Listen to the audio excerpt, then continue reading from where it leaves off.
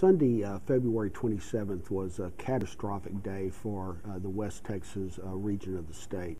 We had 20 major fires that occurred on an axis from Amarillo to Ozona, and then from Midland east to Matador.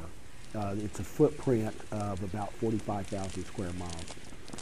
And the rates of spread of the fires were 45 miles an hour. That's a fire burning a football field every minute. 80 homes burned and hundreds of Texas families evacuated. And it looks like to us it'll probably go through March into April. The thing that concerns us so much is that the fuels are drying out. Wildfires in rural communities and wildfires on range land.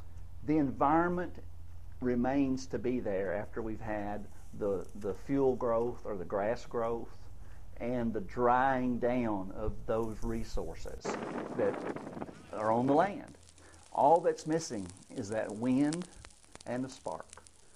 This is really a tough fire scene to suppress because the fire becomes three-dimensional instead of just two-dimensional.